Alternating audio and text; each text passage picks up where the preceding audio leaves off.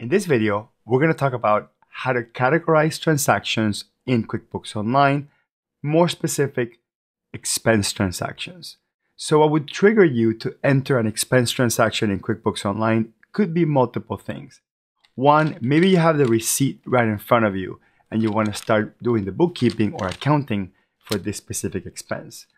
Two, maybe you have an actual bank statement in front of you and you want to enter a whole bunch of transactions for that given month. Or three, maybe you connected QuickBooks Online, and I have an entirely different video talking about how to connect QuickBooks Online to your bank. But you connected QuickBooks Online to your bank and all those transactions were downloaded, and now it's time to categorize them. So all three ways would be different, and we're going to do each one step by step. So for example, let's say I have the receipt right in front of me, and I want to go into QuickBooks and enter that one transaction. So I'm going to click on the new button on the left navigation bar, and then I'm going to click on expense. After I click on expense, I have to choose which bank account or credit card I use to make that expenditure.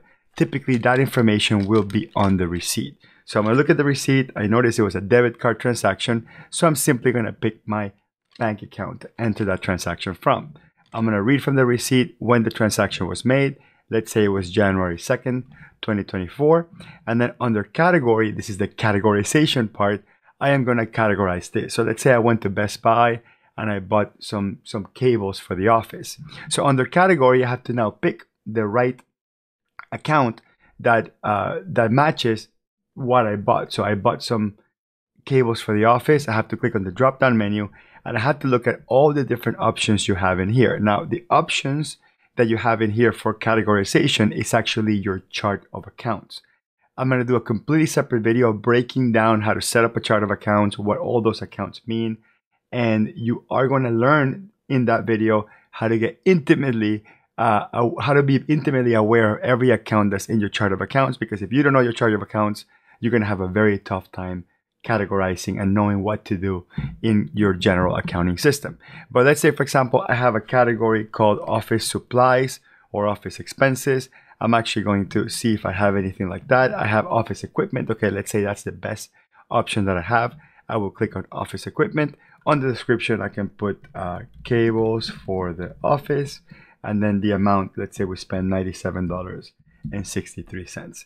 And that's it. That's all you need to do at this point. You do have the option to come down here under attachments. You can take a picture of this or scan it and then upload it into your system simply by dragging and dropping the image in your computer, and then it comes up and it becomes an attachment. It's a manual attachment into that transaction, but that's an option. Like, you don't have to do that, but that's a really great option. So that's it. That's really all you need to do to categorize it. One key question that people ask me is, Hector, what if the category that I'm looking for, let's say I wanted to call it supplies, it's not in here, and I go type supplies, and okay, supplies is here. But let's say, for example, I wanted something called office supplies and it's not there. You can actually create categories on the spot. So all you have to do is click on the drop-down menu, click on add new. And then once you click on add new, you should get a pop-up or a drawer on the right-hand side asking you what type of account this is. Since we're talking about expenses, we'll click on the drop-down menu and pick expenses as one of the categories. Now, this part gets tricky. This is where maybe an accountant can help you figure out what's supposed to be the account type and what's supposed to be the detail type. Typically, you want to search for, again, the closest thing to what you're looking for. So this one called supplies and materials, for example. And then under name, I give it my own custom name. So this is office supplies. And again, we'll have a different video, check the description, that talks about chart of accounts in depth. So I click on save and close, and then I can essentially create my own categories. Now, keep in mind that if you create too many categories, your profit and loss report will be very difficult to read. It might be multiple pages. It might actually be counterintuitive or counterproductive to have too many accounts. But again, you do need the categories that actually pertain to your business. So it just becomes a fine line. So anyway, I'll click save and close, and that's entering one transaction, categorizing one transaction. Let's say that in this particular case, I don't have just one transaction in a receipt. I actually have a bank statement or a credit card statement in front of me, and I want to enter a whole bunch of transactions in one shot. Then I'm going to use the register instead. So I'm going to go back into QuickBooks. I'm going to click on the gear menu. on the top right, and then I'm going to click on chart of accounts, and then I'm going to pick the actual bank account or credit card account from which that bank statement matches to. And then I'm going to go inside the register, and that's going to send you into a screen that's going to show you all the transactions you have ever created for that bank register or credit card register. And you can actually create the transactions in here, and it's a much faster data entry process. So I'm going to click on add expense, and then notice it's almost like a grid, like a spreadsheet. And then I'm going to come in here and read the information from here. So let's say I'll pick one at random. This one that says Aria Hotel Las Vegas. I'm going to go ahead and create that vendor in QuickBooks. So I'll type here Aria Hotel Las Vegas. Okay, just like I created Best Buy earlier. Then I'm going to click on add and then click on vendor and save. That creates that vendor. And then I'm going to put the dollar amount. Let me go back and see what that was. That was $1,000. So I'll put here $1,000. And then on the memo, I could put what I did. So went to the accounting conference or whatever, right? So this is just internal notes. And then this is the category part or the account part where you pick how do you categorize that specific transaction. So let's say that's going to be travel. We'll pick travel there and then click on save. So that creates that one transaction. And then it basically in the next line, it prompts me, it keeps that line open so I can go to the next one. So let's say I'm going to pick the next one, this one here called Verizon Wireless, 287.40. So I come in here, hit tab, type Verizon Wireless, and then I hit tab. And I always like to create vendors. That's a key thing. On the memo, I don't need to put what it is. That's pretty self-explanatory. Then I put 287.40, and then I hit tab, and then under account, let's say I know this is called telephone. So I pick my category in there and I categorize this expense. I wasn't paying attention to the date. I should have. So let's say this is the 20th. So I'm going to come in here and put 0120 and then hit tab, and that should enter that in there. Make sure you got the year right. So if that was 2023, make sure you put 2023 and not 2024 or whatever it is. And then we click on save, and you would do that through your entire bank statement. You would enter the deposits typically as income or match them to an invoice. You would put all your debit card expenses, all your electronic withdrawals, all your transfers, all your checks paid. For example, check paid would be similar. So let's say, for example, we have this check I wrote to Carlos Gomez for $1,000. And so I could come in here and check the date again. So this was 12/30/22. So I come in here and put 12/30/2022. Actually, I should actually put check instead of expense. So that's a different transaction type. So 12/30/2022, and I put the check number. So let's say this is check number. Where's the check number here? I don't see it. So this is check number 1150. So I'm gonna come in here, put 1150, and then this is Carlos Gomez. Whoops.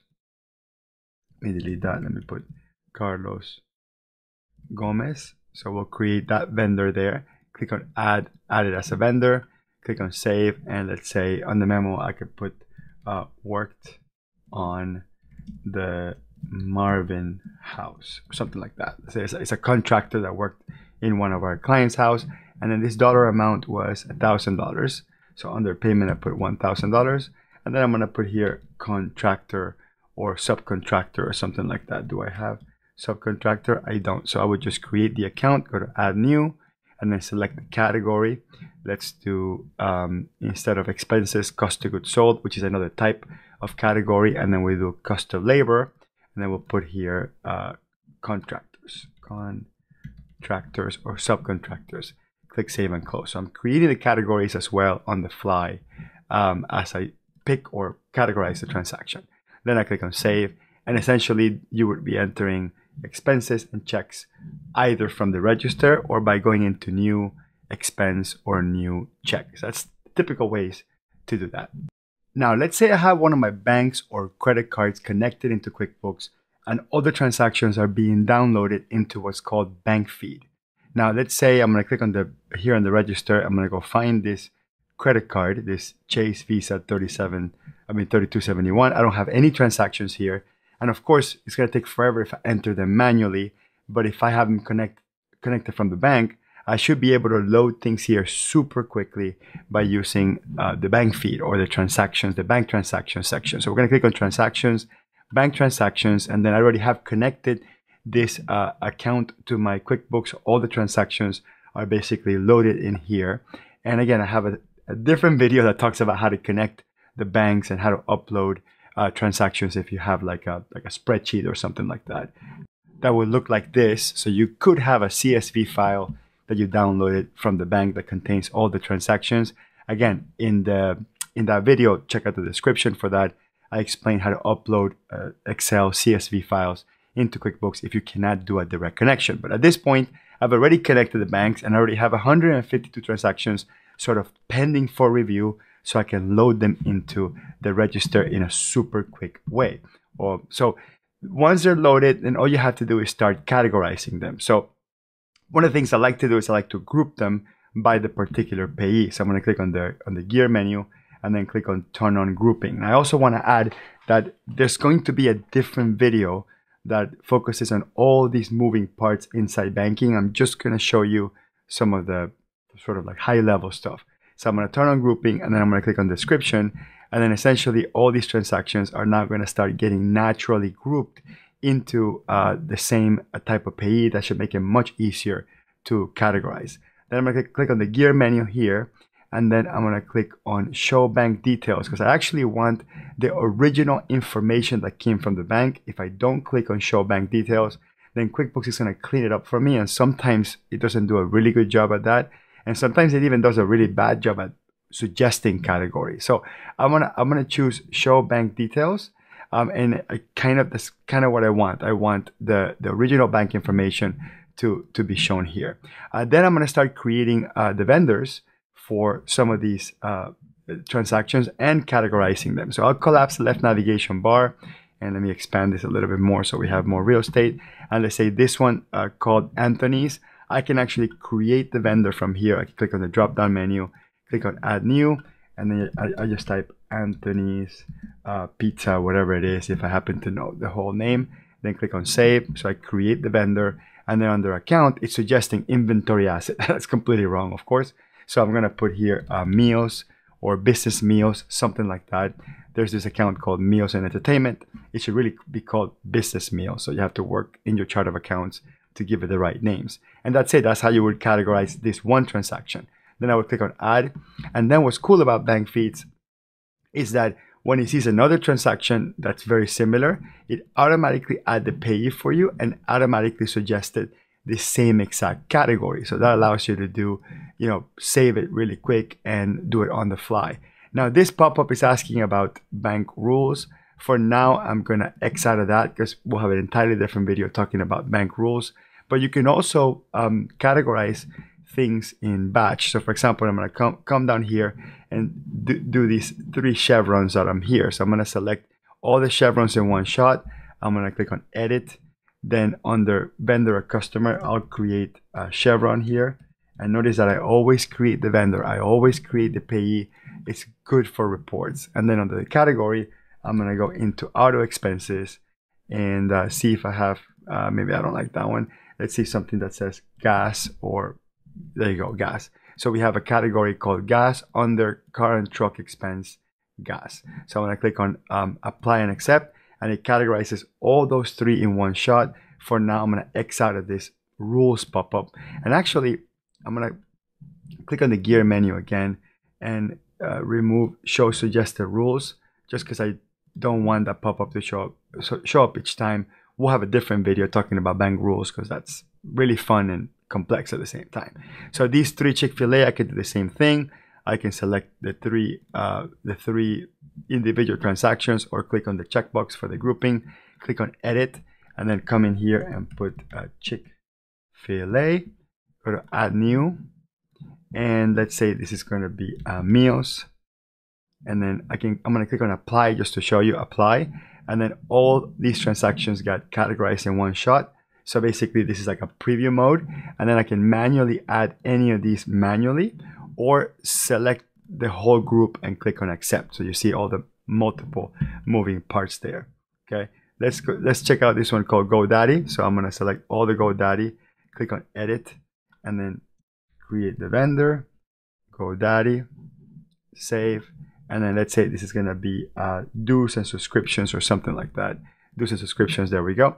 Apply and accept. So once you download them through banking, you see how it's much easier, much faster, because, well, one, QuickBooks suggests some things, and sometimes it's kind of right. Like, for example, this Hollywood Beach Garage, it suggested automobiles and truck.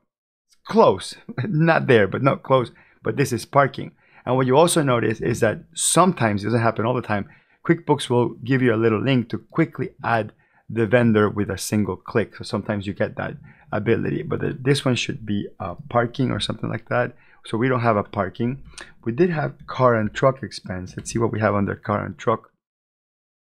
Let's just do car here. So we have car/truck expense, and under that we have car lease, gas, mileage, repairs and maintenance, insurance, auto. I guess we can create a new one. So let's create an expense category, and we're gonna put this under auto, and we're gonna call this parking, but we're gonna make it a sub account or a subcategory, and we'll put that under car/truck. Again, the video that we'll do on chart of accounts will go more into detail on this whole structure of sub accounts and that sort of thing. So click on save and close, and then I have my car and truck parking category, and then on the next time I have any sort of parking, I would categorize that there, and that's how you would do it. You would just go in here and categorize each of these transactions and put them where you're supposed to put them in the chart of accounts. One of the typical things that people ask me is, what about personal expenses? Like, how do I categorize those? And there should always be an account in your QuickBooks that should be for the owner's equity or shareholder distribution or shareholder loan, something like that. And you gotta put it in that category. So let's say all these publics are personal expenses. So I'm gonna go to edit, I'm gonna create the vendor. Again, always create the vendor. Go to add new, click on save. And let's say we have anything called shareholder. No. Let's see say no. Let's see equity, sometimes equity. Okay, so we have an account called Deborah Woods Draws. Let's say Deborah Woods is the owner of the company. So the word equity, draws, distributions, even the word personal expenses, dividends, owners capital, all those things should be the equity category, which basically means the owner is taking money from the business for personal gain. That's how you categorize personal transactions, more or less. So we'll click on apply. Notice that all these personal transactions are going to Deborah Wood's equity account, and then I click on accept. And that's it in a nutshell. That's how you categorize either receipts or from a bank statement into the register, or using bank feeds. Again, subscribe to the channel for more videos like this, and definitely go in the description section so you can see all the videos I've created for QuickBooks Online that will help you have the most pleasant experience doing your own accounting and using QuickBooks. Thank you very much, and I'll see you on the next one.